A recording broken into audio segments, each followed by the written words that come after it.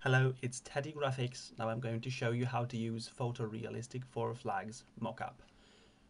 So I have it opened with my Photoshop CS6 extended, and as you can see there are 4 flags, and for each flag there is one smart object dedicated.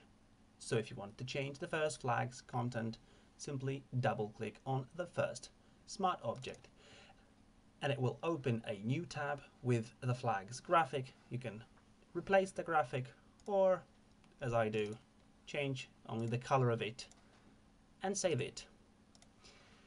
And the flag is going to be updated automatically. There you go. Simple as that. Of course, that's what you're going to do with all the other flags. Also, in addition to this mockup, you have a possibility to change the way the flag's pole look like. So for now it's just aluminium, but you can put a nice pattern on it. There's of course layer group called content. You have to enroll it, and you have first flagpole, second flagpole, and so on.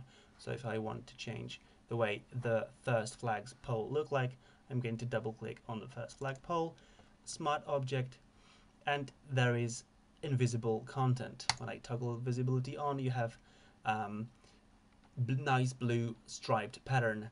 So now it's just enough to save it, and you see the pattern on the pole applied. If you want to change the color of the pattern, you have to double click on the smart object and then double click again to edit the pattern itself. And here you have flags pole layer group, and roll it and simply change the color of it. Save it. Now save this one again, and there you go. It's updated. Of course, that's what you need to do with all the other flags poles.